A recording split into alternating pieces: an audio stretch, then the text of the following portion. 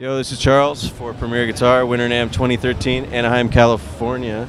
I'm with my buddy James from Voodoo Lab, and he's got new stuff as usual. And what is new? What is new? We have finally the Pedal Switcher 8, PX-8. We originally put out the product that was a 4-loop pedal switcher. In this version, we've made the size of it a lot smaller, so you'll notice it actually fits on a single rail of a pedal train, giving you the room to drop like right angle cables right down into the board. 8 loops, all gold contact relay, true bypass. You know, and the cool thing about this thing is, where you see guys with large pedal boards, they like having that sort of control right in front. You can get to this giant board and stuff from here, but it still has the ability to turn into a fully functioning MIDI switching rig. So by just putting in a MIDI cable to something down on the floor here called the commander, I can now automate any one of these loops to come off and on. So by hitting one switch, I can turn 2 pedals on, 1 off. It'll also send a program change, so that's why I've got this Strymon Mobius here. So from here, I can tell this, well, let's dispatch, turn on some Sparkle Drive, a little echo, and turn this into a Leslie. So it'll send program change to that. So it gives me a very large, almost rack-style program capabilities, but in a small pedal board rig. So from that, I can show you to this. This is another new product of ours called HEX. So this, it's also grabbing program change. The cool thing about this, it's like having what we used to have called, well, we still have, it's called the GCX audio switcher, and that was a rack-based 8-loop thing with independent ins and outs. What this will do is give you the same functionality. You've got 6 loops, 1 independent, and then 5 together. So let's say, you know, you want to make a programmable buffer before your loops. You can put a buffer in here, or you can use this like to AB your amp. You could use to do a function switch, make this a tap tempo on another product. So easily, you know, the lights are the buttons here, so I can turn loops off and on, program that, and the size as well has been formatted. If I wanted to mount this under a pedal train, I could stick it underneath there. It's perfect for like a rack shelf. Put it at the front of your little rack drawer. You can see your stuff. Also, the cool thing with this, you can put 2 of them together, and we have a set of optional rackers that'll make it a single space rack switcher. And at that point, you've got 12 loops with 2 independents, and even these are only going to be about $249 US street price. So even 2 of these in a rack is going to be under 500 bucks. Yeah.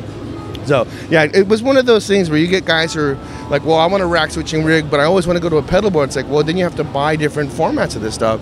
With this one here, I can buy it once and then use it in any way I want to do it. Cool. That's smart, man. We get lucky once in a while. Yeah. Step wah. We've been kind of showing this off and on, but what this is going to do now, it's also catching MIDI. So when I hit one switch there, you'll also hear, this can be wah, it can be the sort of step wah, sequence type of thing, auto wah. And what you don't see, there's no, you know, screen on this thing, but it will say presets. So again, when I hit like say preset 1 on my commander, and this will remember what preset are on, and I can store sound by holding them down, and it just remembers. So again, catches basic program change. So even this board, it just looks like some pedals on there. It's a fully functioning MIDI switching rig doing all of this stuff. Super easy. So I'll let Carson show you. It's got 2 options with it too. So you can do MIDI control of this thing. So let's say you got a rig switching rig and you've got expression pedals on the floor. You can plug it into like a ground control pro and remote control the wah. But if you just want to do an analog, you can do a TRS cable down to something new like this. I love these new little Jim Dunlop volume expression pedals. So we've got an expression pedal jack, and Carson can go ahead and pretty much call up a wah and it'll bring it up. I'll let it play it for you here.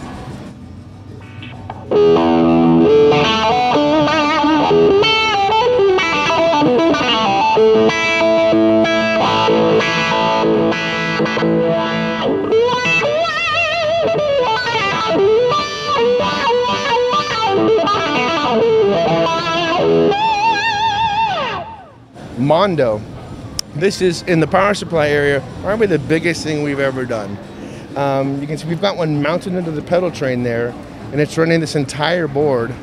The interesting thing about this is, you know, when you hold it in your hand, you realize like, wow, this is a sort of the Cadillac of power supply. It's a giant boat. Yeah. But the funny thing, sparkle job too. I love that. The funny thing with all this stuff is, with everyone going to these pedal trains, the size isn't the issue. It's about whether you can actually mount things underneath. Yeah. So with this, you get almost the entire functionality of the Pedal Power 2 Plus, which for us is the #1 selling thing we make.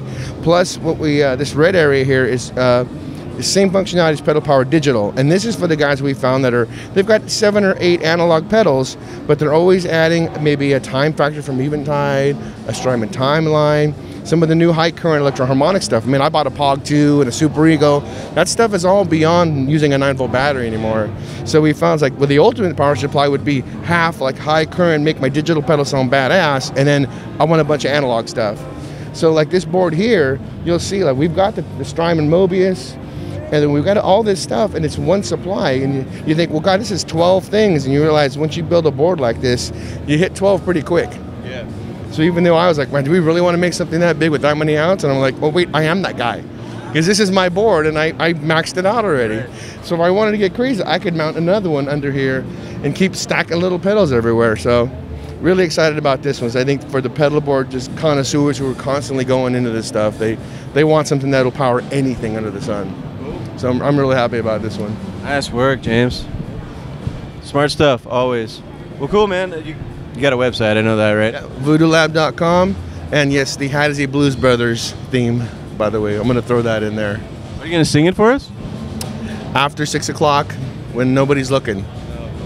Stay tuned for that. This is Charles signing off for James and Carson over there for Premier Guitar. Check out our YouTube channel as well. There's a lot of fun stuff in waiting. Cheers. Take care.